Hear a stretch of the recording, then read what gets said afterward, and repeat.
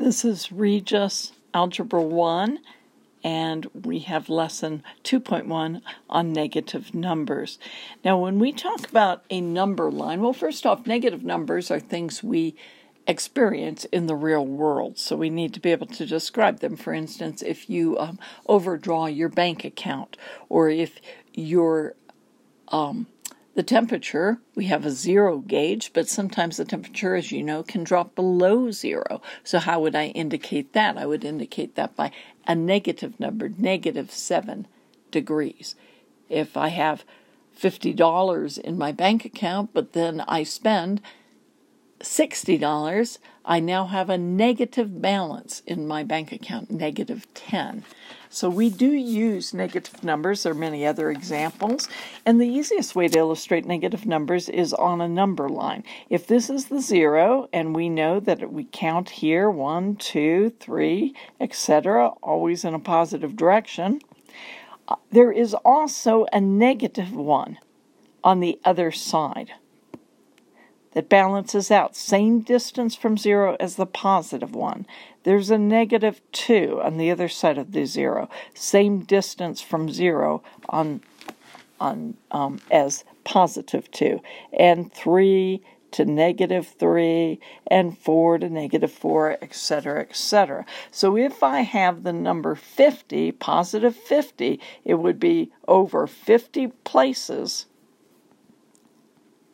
or 50 ticks on this side. If I had the number -50, it would be over 50 places on this side.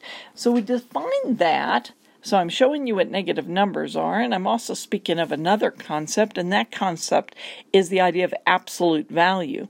Absolute value has a symbol with a large kind of vertical lines across on either side of a value or a number. So it means the distance from 0. So it always has to be positive. Distance from 0 on the number line. Okay. So a absolute value of 3 would be 3 ticks or 3 segments from 0 on the number line. But the absolute value of -3 would be what? It would still be a distance of 3 from 0. So absolute value is simply always the positive expression of whatever value is inside. Okay? So it will always be positive because it's distance. Now a couple more ideas. So when I'm going to add, from now, since you've been young, you've been adding two positive numbers. You say, okay, if I have 2, I go over to 2 here, and if I want to add 3 more, I would go to the right 3 more places, 1, 2, 3, till I get to 5. So I go over 3 places. Okay. Well, we're going to use the same kind of thinking to begin to add negative numbers. Let's say I want to add 4 and a -3. 4 plus -3. Well, how would I do that? Well, I would start with 4. There's my 0. 1, 2, 3, 4. That's where I'm starting. And then I'm going to go in this direction, to the left 3 places. 1, 2, 3 to get to +1 when I'm done. Here again, up above, I started at 2, and I'm going to go to the right, to the right 1, 2, 3 places, because it's positive. Here I'm going to the left 3 places because I'm adding a negative number. As you do these exercises, you are going to make some discoveries. And even though these will become obvious as you work through the problem set, I'm going to actually tell you what these are right now. And you could wait and do the problems yourself and see if you can deduce them, putting this on pause until you finish your problem set, and that would be just fine. But you know that, let's start with this. If I add a negative and a negative together and sum those, well, I never even showed you that example. Let's say I have a negative 2 plus a negative 4.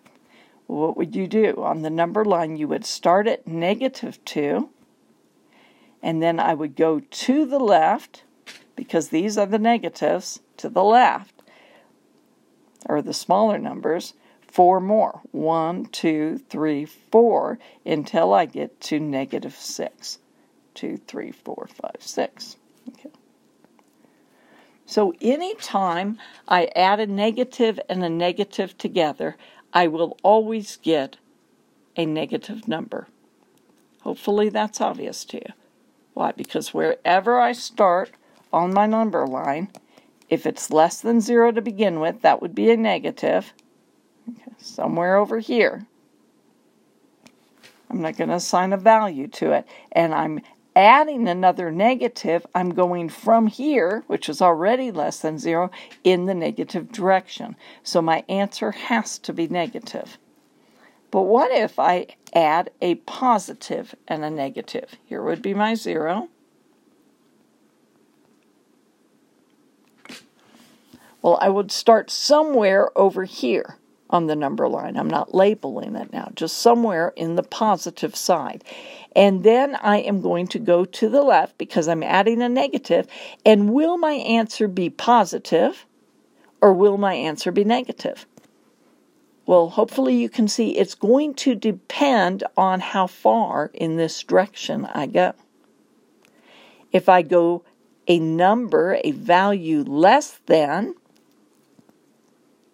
the positive number I start with, less than the first number, then I will end up, like this drawing, I will end up on the positive side of 0. So if it's less than the first number, I will have a positive when I'm done.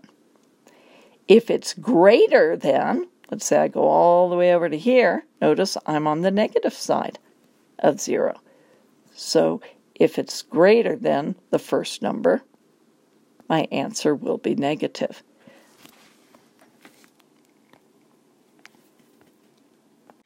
Now I'd like you to go to page 45 in your book, and let's talk about 31, 32, and 33 together. 31 says true or false. A. The sum of two negative numbers is always negative. You're thinking in your mind, there's 0, there's my first negative number, then I'm going in the negative direction. The answer is true. That's always true. A negative plus a negative is going to be negative. B, a negative number plus a positive number. Okay, there's my 0. Let's start with a negative number. I need a positive number, so I'm going to go this direction to the right. Is it always negative? No. It could be negative or it could be positive, depending on how far I go. Okay, so that would be a false statement. A positive number plus a negative number. So I'm going to start with 0. I'm going to start with a positive number. And I'm going to add a negative number. So I could go there, or I could go there, or I could go there. And it says a positive number plus a negative number. Is that always positive? Well, it would be here, but not here or here. So that is also false. It depends on how large a number I am going in the negative direction and whether or not that's larger than this number I start with. Okay. So I think as you start working with these negative numbers, adding negative numbers today for your homework, this will begin to make a lot of sense to you.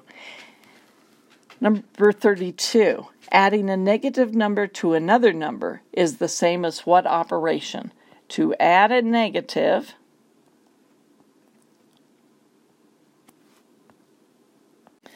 Well, there's a couple things I could say. If you're just following what you've been instructed with, is this unit to add a negative is to move to the left on the number line.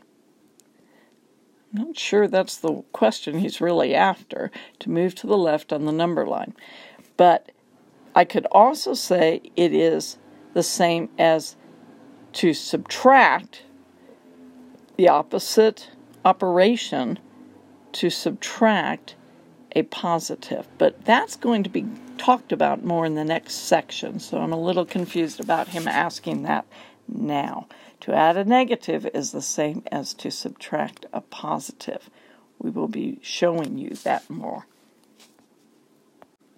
Finally, 33, testing a few of your definitions. A negative number is less than 0 by definition.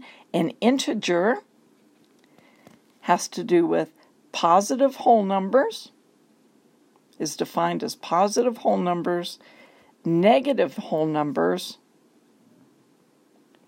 and 0. So 3 groups for integers. And finally, real number. A real number is anything that can be plotted on the number line. It can include 0, can include positive integers or positive whole numbers. It can include negative whole numbers. It can include fractions, both positive and negative. It can include decimals, both positive and negative.